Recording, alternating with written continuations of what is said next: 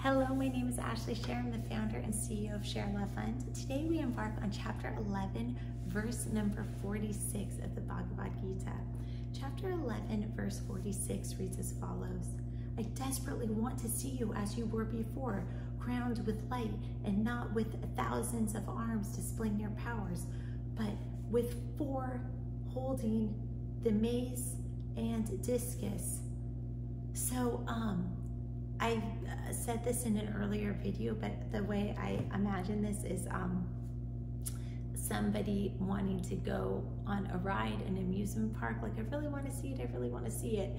And then, you know, halfway through, it's like the ride is really too intense, too much movement, too much stimulation, and the person actually feels physically sick and needs to just go back to the status quo.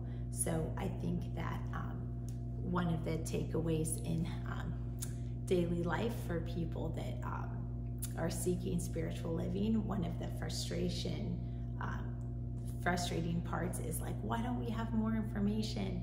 And I think we can read this passage, 11.46, to gain comfort. Like, we don't have more information because more information would physically make us sick.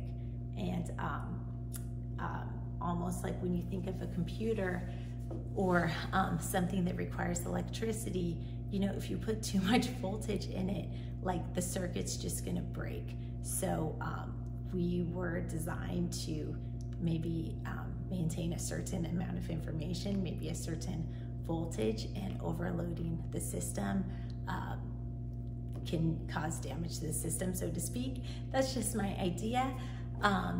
Use me as a sounding board, and this is really just about jarring your own critical thinking and just starting the conversation. May the light in me be the light in you. Have a blessed day. Namaste.